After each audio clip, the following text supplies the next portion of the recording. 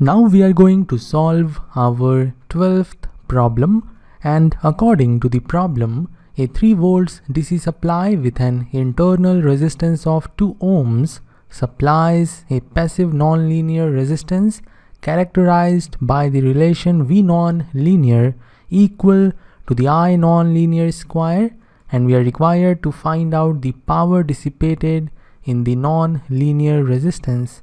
There are 4 options and we need to choose one correct option. Now let's move on to the solution of the problem.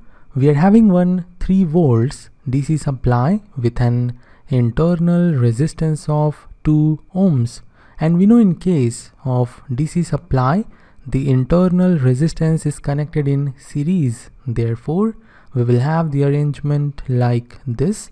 This is our source providing 3 volts and this is the internal resistance having the value 2 ohms, and the source is supplying to a passive non-linear resistance which I am representing by the black box, and this resistance is having the characteristics relation VNL equal to the square of INL, where VNL is the voltage across the resistance and INL is the current through the resistance.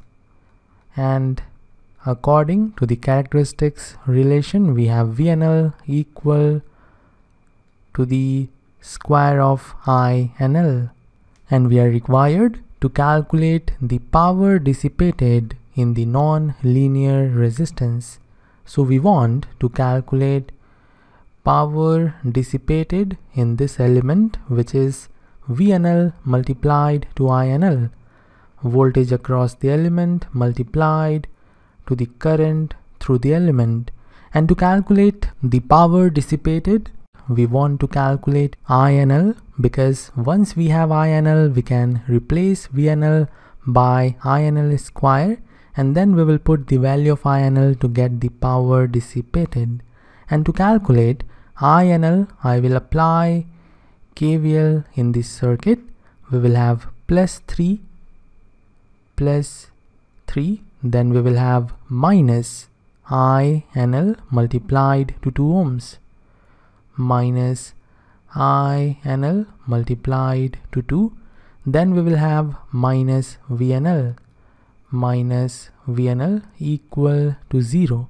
From here we can say that VNL is equal to 3 minus 2 INL, and we know VNL is equal to INL square. Therefore we will have INL square equal to 3 minus 2 INL, and from here we can finally have one quadratic equation, which is INL square plus 2 INL minus 3 equal to 0.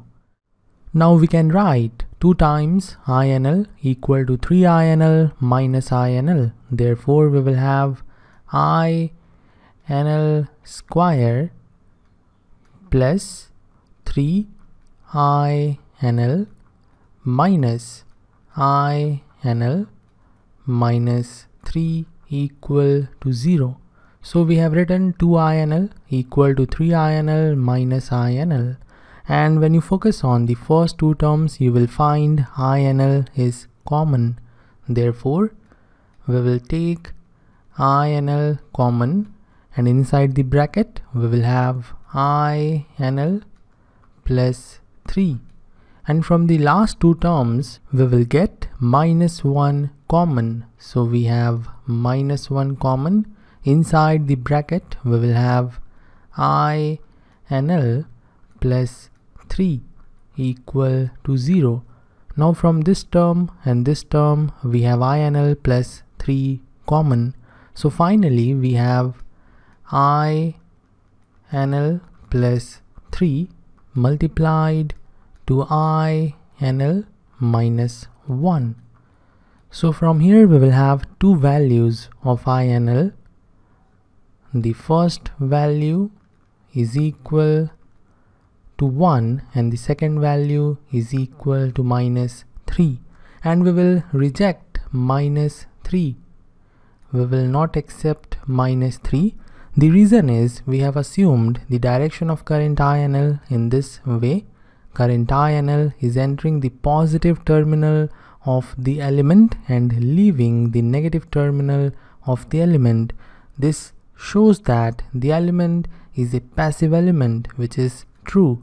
Now if we take -3 as the value of INL, this means the direction we have assumed is not the actual direction of the current, but the current is flowing in opposite direction. This means current is leaving the positive terminal and it is entering the negative terminal, and this will make this element an active element. But in the question it is mentioned that the non-linear resistance is a passive element and there is only one active element in the circuit, which is DC supply, and because of this the current will leave the positive terminal and will enter the negative terminal of the 3-volt source. Therefore we will reject -3 and we will take 1 as the value of INL. Now we will calculate the power dissipated. VNL is equal to INL square. Therefore we have INL cube and we have calculated INL. Therefore power dissipated will be equal to 1 cube, which is equal to 1. So 1 watt is the answer, and hence option A is the correct option. So this is all for the question. Now we will move on to the homework problem, and in the homework problem you are required to find the voltage VAB.